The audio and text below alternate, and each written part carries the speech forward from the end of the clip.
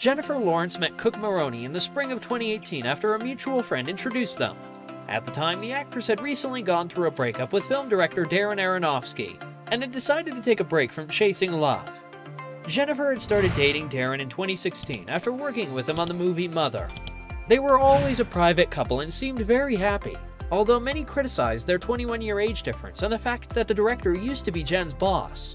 When Jen and Darren split in late 2017, a source told People magazine the couple's ages did have something to do with it. There is a huge age difference and they are different people. He has responsibilities in life that she has yet to experience. Jennifer did not only take a break from love, she decided to take a break from acting as well. The star explained to Vanity Fair that she wasn't getting the quality she expected in the scripts that were sent to her. "I just think everyone got sick of me. I got sick of myself," she confessed. If Jennifer was so sure she didn't want to focus on love, what drove her to Cooke? Well, she was so captivated when she met the art gallerist, she just couldn't resist. "I definitely wasn't at a place where I was like, I'm ready to get married," Jen told the Naked with Kat Sadler podcast. "I just met Cooke and I wanted to marry him." In June 2018, Us magazine confirmed that the couple was officially dating. A source told them that Maroney still played coy when talking about his girlfriend.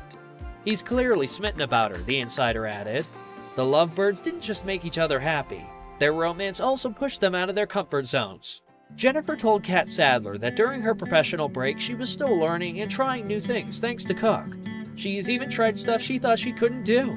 During an appearance on The Late Show with Stephen Colbert, the Hunger Games star reflected that she just have a ton of sex. Good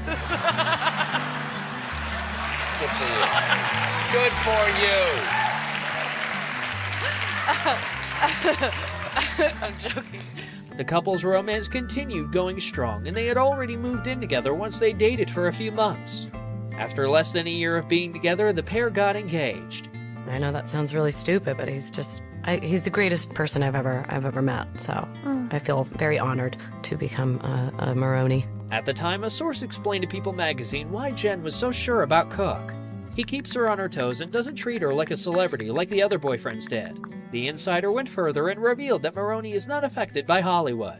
The allegation that Lawrence's other boyfriends treated her like a celebrity is shocking, especially because the actress has dated other stars in the past. She had an on and off relationship with her X-Men First Class co-star Nicholas Hoult for 5 years. But it's been, it's fun every time we all get to be together. The couple broke up for good in August 2014. The split was hard on the actress, who even questioned, "Who am I without this man?" As if that wasn't tough enough, intimate pictures of her were stolen by a hacker and posted online. Jennifer explained just how hard to process the experience was. Suddenly, everyone in the world could see pictures that were only meant for her and Nicholas. "I feel like I got gangbanged by the f***ing planet," she told a Hollywood Reporter. Luckily, the hackers were caught and had to serve prison time. After her breakup with Hoult, Lawrence went on to have a short relationship with Coldplay's frontman Chris Martin. However, the singer was still dealing with his divorce and the pair split because Jen felt like he was playing happy families with his ex. The pair got back together shortly after, but broke up again after a few months. A source told People magazine that Chris didn't want the relationship to end, but needed flexibility to work and see his family. A different insider said that Jennifer was tired of the musician being so non-committal. After Chris, Jen went on to date Aronofsky, and we have an idea on how that relationship ended. The star has confessed to being friends with all her exes. Jennifer believes that it's because she's blunt, which allows her to be honest at all times. She also said that her exes were good people. Maybe we'll call your ex, maybe we'll call my ex, who knows? The point is, we'll have fun. Luckily, the actress found love again and couldn't wait to marry Maroney. On the Naked podcast, Jennifer said, "I want to legally bind him to me forever. You find your favorite person in the planet and you're like, you can't leave." She added that she felt very honored to be a Maroney. Lawrence and Maroney finally tied the knot in October 2019. Although they were very secretive about the ceremony, People magazine confirmed that it took place at a mansion in Rhode Island. There were around 150 guests, including stars like Emma Stone, Bradley Cooper, and Adele. Although she hasn't revealed the details of the ceremony, Jen has talked about the process of planning the wedding. "I saw a venue and I was like, cool, we got the venue," she explained. However, Lawrence confessed to having a bridezilla moment while organizing the bachelorette party. She had told everybody she didn't want one, but changed her mind at the last minute. By that time, nobody was available, so the actress started crying. She felt very pathetic, but Cooke was there to comfort her and make her feel better. Before marrying, Jen wasn't sure about changing her name since she considered it to be her identity. However, she later realized that by having the same name as her husband and son, it would be easier to separate herself from her public persona. "I was born with the name Jennifer Lawrence, but that got taken from me when I was 21, and I never got it back," she told the New York Times. The actress added that she didn't feel like she was giving up anything because that name already belongs to them. The Lovebirds were happy in their marriage, so much so that in September 2021, the actress's representative confirmed that they were expecting their first child. Their son was born in February 2022. Jennifer opened up about motherhood in an interview with Vogue.